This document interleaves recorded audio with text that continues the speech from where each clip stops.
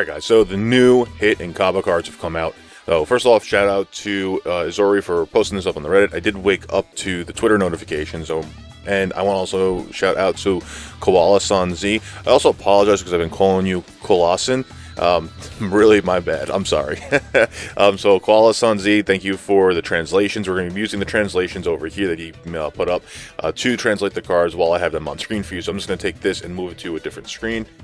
Alright, cool. So, first one is going to be the Cabba. Super Strength Super Saiyan Cabba. He is the Super Strength Support Unit. Genuine Admiration. Leader skill is Super Strength Key +2, HP attack and defense plus 50% up. His passive skill is Strength type Key +3, and Super Strength type will get boosted an additional attack and defense plus 40% as standard. Super attack is Gallic Gun. Supreme damage to the enemy. For 3 turns, he raises his own attack and defense by 30%. So that's pretty cool. He has a little bit stack of a buff right there. Link skills are Saiyan Warrior Ace, the Saiyan Lineage, Saiyan Pride, Courage, Warriors of Universe 6, and Prepared for Battle. Overall, not a bad unit. Link skills are lacking, but that's just because of his passive skill. He does have Prepared for Battle, which is really cool. It's kind of a staple on any type of Saiyan team. So he will at least be giving the additional key. So it's not really 3 keys giving, he's technically giving a 5 key to the middle. So that's pretty cool. Overall, it's going to be difficult. I'm also going to be doing a team building at the end of this, towards the end of this, once I go over the cards. Pretty unique unit. He's cool overall. The good thing about him, he's technically farmable. You go over here, the Saiyan from Universe 6 Cabba, the Technique Cabba. This one is actually farmable from the event Dragon Ball Super Universe 6 Saga. He actually drops from level 6 Saiyan of Universe 6. You're going to need some of the medals. Let's see, the Vados medals, the match begins, Vegeta, and Champa. So you get enough of those medals, and this guy over here, once you see these medals over here, 10 Vegeta, 8 Champa, 8 Vados, he Dokkan awakens into Pride Awakened Super Saiyan Cabba. Now, if you're going to go through all of that, I would kind of still recommend Z awakening him. Yes, it does cost a Supreme Kai for the 100% chance. It just makes it a little bit easier for you. So you guys on Global with me, go ahead, start grinding this guy out, start grinding the medals for him when the event comes back around. So that way you're ready if you want to get him up Super Attack 10. That way he's just going to hit a lot harder. So this guy should be able to feed into his counterpart, which is right over here. That's awesome. Again, the super strength we're going to go over in a second, but it's pretty unique because they're GT oriented and they all have their own kind of niche of how everything's running right now. So it's going to be interesting to see how he fits in. But let's go ahead and talk about the hit real quick. Extreme STR hit. It's kind of weird that they're making him extreme, and I guess it's because he's an assassin. Growth during combat is the title of the card. Leader skill, Extreme Strength Key +3, HP attack and defense plus 50%. His passive skill is Strength type Key +3, and Extreme Strength will get boosted by an additional attack and defense by 40%. Super attack is the Tokitabashi. Supreme damage or rare chance to stun. Link skills are Supreme Warrior, Experienced Fighter, Cold Judgment, Infighter, Warriors of Universe 6, and Shocking Speed. Now overall, he has pretty bad Link skills as well. Shocking Speed will probably be a little bit more relevant. It's kind of like the Prepared for Battle with the Saiyans. So he'll be at least hitting that off with a couple of people. Overall, not a bad unit. It's cool that the hit has another card coming out. Good support unit for an Extreme team, but the Extreme STR is a little bit more complicated than the Super anyway. Well, let's go ahead and talk about that. Let's jump over here. No, that's not what I want. First off, I did want to shout out again to the Reddit for team building guides that I'm using. That's how I'm utilizing the team builder when I go into it. So you went off of the team analysis Super Janemba post, the Z tier list for Super STR, and the Z tier list for Mono STR in order to get that. Now, I also did list out all the units over here from DBZ.space. So this is all of the extreme units. We might have to come back over here. I kept it open just so that way, good reminder in case I forgot anything. But let's go over here and talk about the team building guide. So this is for the Super STR. Now overall, these are, I don't want to say every optimal unit or every really good unit, but these are some of the top tier units that you're going to want to run on that team. So overall, I think that it's going to be a little bit difficult to fit him in here. Now, obviously you're going to want Super Saiyan 4 Goku with the Super Saiyan 3 Goku. Just because, you could, most people will put Super Gogeta right alongside the friend Super Saiyan 4 Goku when they're running them side by side. That's cool. I definitely do that. Just because you're going to want Super Gogeta there, he hits really, really hard, and he does hit off a couple of the Link skills with Super Saiyan 4 Goku, essentially the two attack buffs, which is really, really useful. I guess you could also throw the Gohan over there, that would be pretty useful as well, because he also shares the Kamehameha link. But overall, it's really up to you on who you want to run alongside of him. I just think Gogeta and Super Saiyan 4 would be a little bit more optimal. Overall, okay, so here we are. We have all of these different support units. Now, these two guys over here, the Trunks and the Bardock, both these guys have passive skills that allow for an increase of attack on your allies. Bardock, I believe, is 30%, and Trunks is 25%. So both of these guys are going to be pretty freaking useful, pretty freaking viable. Assuming you're not running any of these other guys. So I mean, right now you already have 4 units. Now you have the choice of 3 additional units. If you're looking for straight support, you can technically, you could just go and run the Trunks, the Bardock, and the new Cabba card. That will at least give you 3 support units on rotation and make all these guys just hit like a freaking trucks. That might be a little bit more viable for you. Remember that these 2 guys over here, they are hard hitters, but the math hasn't been done at this point in time. But a 40% attack buff on rotation is definitely something you're going to want, even though the links lack. The one thing that kind of does suck also is that the Cabba doesn't have the Super Saiyan link. So you're lacking that. But overall, I think it's a pretty, compared to the extreme type, this is a little bit easier to run. You can run any of these guys that you want. And let me know if I'm missing anyone in here. This is just who I think. I mean, I have all the cards over here. There's no LRs. So I'm pretty sure that these are all the really, really good units that you could possibly run. Yes, Beerus can be in there, but he's not really that optimal because of his lack of link skills with the rest of the team. But overall, I think that this is going to be good. I think that if you run the Trunks, the Bardock, and the Cabba, you'll probably get a really good hard-hitting units overall, just because of the attack buffs that they do. Might not be the best for your situation. Everyone's situation is different. So let's go over here, and now this is the Extreme STR. Now look how convoluted this is there, because there's so many pairings. That's really what it comes down to, the amount of pairings that can happen on this team. Now, obviously, you're going to have the Extreme Janemba over here, right? Now, Janemba links very well with Cell, but Janemba also links very well with Omega. But my personal opinion on the matter is, I don't know if the math has been done on this, couldn't find it, but I would prefer to have Omega off rotation with Janemba, because Janemba is your tank. Omega debuffs the enemy's attack.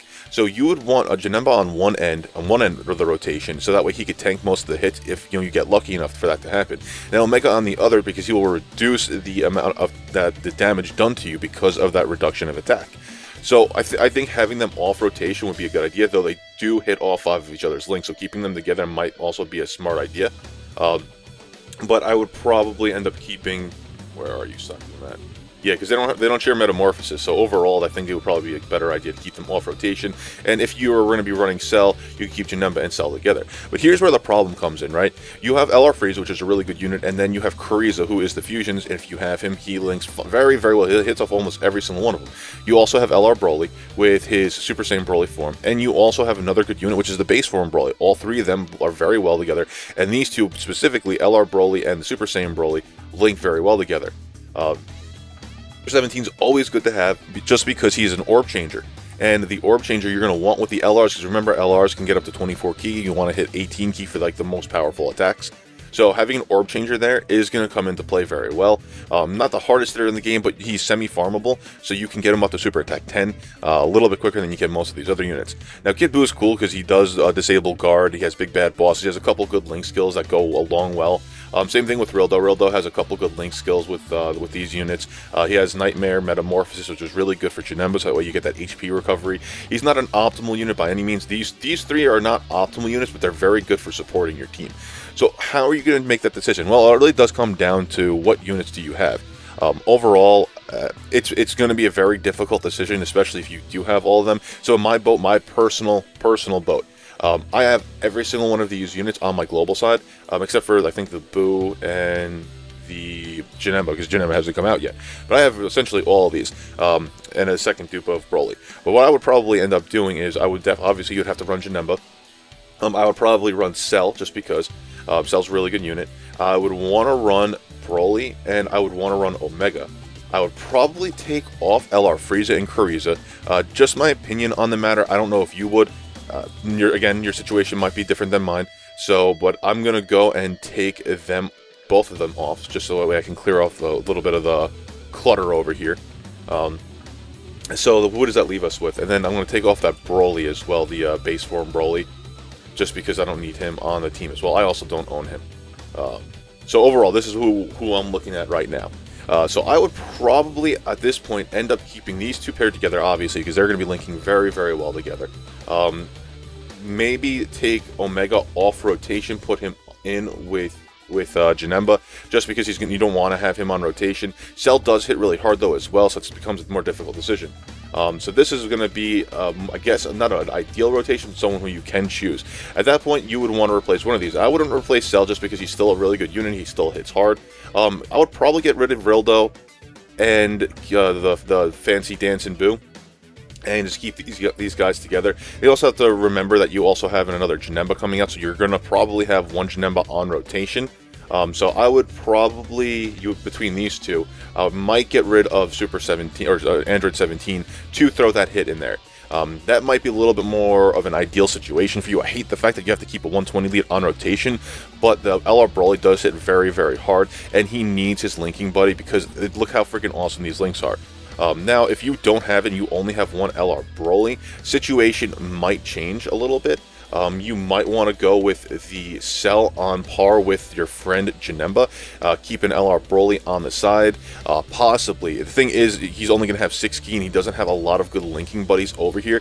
At that point, you might want to consider trading out your LR Broly for the LR Frieza. It really depends on your situation. Again, there's a lot of different variables that come into here, because the Extreme STR team is very versatile, but you have to have the proper linking buddies with them, especially when it comes to those LR units. But overall, I think that the Ki +3 for this team specifically is going to come in very, very handy, especially when you're running one of the LRs, or if you're running both of those LRs, because that Ki +3 is definitely going to come in better. Now, we still have to talk about the Mono STR team. Now, all of the units that were mentioned are all very, very valuable. I'm trying to trim it down as much as I possibly can, so that way I can talk to you about which units that you can run. Now, this is going to be a lot more difficult because both of these units are very viable. They give Ki to everyone, but they don't really have the proper links. So would you consider it ideal to run the 40% leads, because it's only going to affect certain types? Now, overall, you're definitely going to want to run these two, the Bardock and the Trunks, again, just because they do have the ideal links over here for for the attack buffs. But you're going to remember, you're also running a double LR Broly team. So if you're running a double LR Broly team, you're going to have another LR Broly over here. So you know what we're going to do? Let's go over and find the base form Broly, so that way we can just put him in place of the Broly that would technically be on the team with you. So overall, you have very, very limited units that you can run. So this Broly over here, we're just going to pretend he is another LR Broly.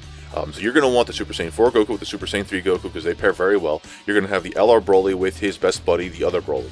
Then you're going to have this Broly who's going to be on rotation. Now, this Broly, obviously, you're going to want to get him paired up with these guys whenever you possibly can, obviously. That means that the Super Saiyan Broly is going to be paired in the middle.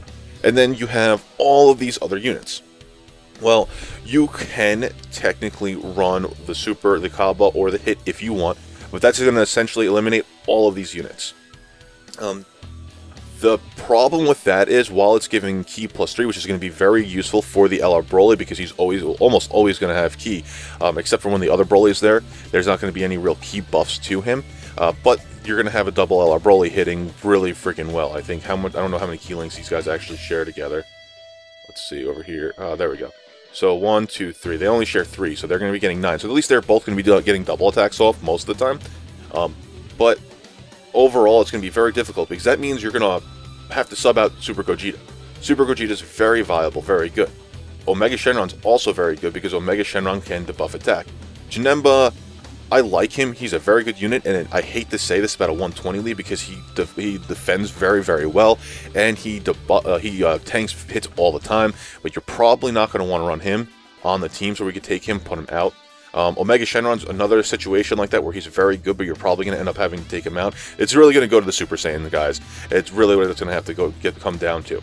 Now, but we still have a choice for two slots, and we still have 3 that are over here. So these 2 guys, again, attack buffs, right? You're most likely want to keep Gogeta on, so we'll probably have to keep Gogeta on. So that's what, 1, 2, 3, 4, 5, 6, and we only have room for 1 more slot. Who are you guys going to honestly run? Personally, I don't think that either of the 2 new cards are going to come really into play here at all, and I think you should still go with that Bardock because he gives the better attack buff overall to all strength units. Even though it's not a 40%, it's a 30%, so that's something to definitely take into consideration. We're going to bring up his card stats real quick as well. Actually, I should have them available over here thanks to DBZ.space. This is for the global side, so that's not a good thing. There we go. Alright, so we want the Super Bardock. So there he is. So yeah, the Super Bardock is going to be a little bit more viable overall just because of his passive skill over here. So I'll translate you to English and page translate it. So attack plus 30% for all friends with HP is 30% or more. I think that's going to be a little bit more viable on this team for a Mono STR. That's just my recommendation. I don't know who you guys are going to want to run overall, but then obviously, again, guys, this is for an ideal situation. I'm not saying everyone's going to have the ideal situation. All these units are very viable. Even if you don't have all of these units and you have other units that are still very viable, I'm just trying to give you guys the best type of situation to go over. These guys are not to be taken lightly. On a Mono STR team, I don't see them being as viable. The only time I will say that they're going to be very viable is assuming you guys don't have one of the 120 leaders or one of the extreme leaders, and then you end up pulling one of these guys off of the banner. Then at that point, you can probably start to focus on making a mono team. Like personally, like a mono extreme team with an LR Broly lead might be a little bit more viable for you, because then you can run that hit on the team, give everyone the attack buffs that you need. Let's go over here and we'll take a look. We're assuming you're not going to have the Janemba, so Janemba's going to get taken out of there. You're going to have that Broly as your leader, depending on who you have. If you're lucky enough to have a secondary Broly, that would be cool. And then you would have to go and figure out who you're going to want to run alongside, like maybe Cell and Omega together. And then you would have enough room, so you would, let's just use Rildo, you know what, let's just use Janemba as the other LR Broly just because. And then you have room for 2 more units.